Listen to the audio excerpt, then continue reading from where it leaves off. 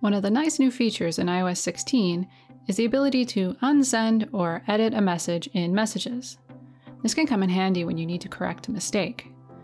Although these new Messages features are useful additions, there are a few things you should know about how these features work.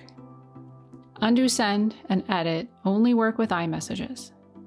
Undo send and edit are only guaranteed to work as expected if the people you're sending to are using iOS 16, iPadOS 16.1, or macOS Ventura or later. You only have 2 minutes to unsend a message. You have 15 minutes to edit a message, and you can edit it up to 5 times.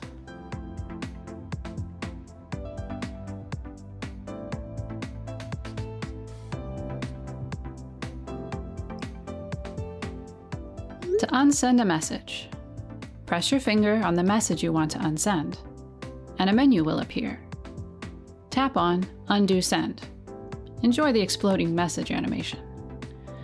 After you unsend, you may see a message warning you that the person you are sending the message to may still see it if they haven't updated the OS on their devices.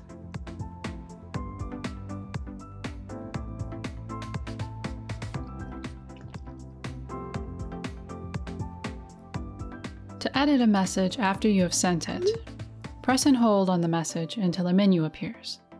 Tap on Edit. Make edits to the message, then tap on the check mark. You can also tap on the X to go back to the original message. After you've edited the message, you'll see Edited underneath the message.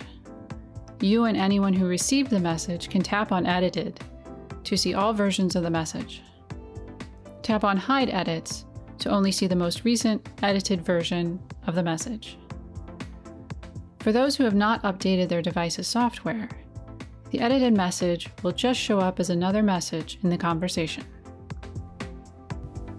For more iPhone tips and tricks, subscribe to the Mac Reports YouTube channel.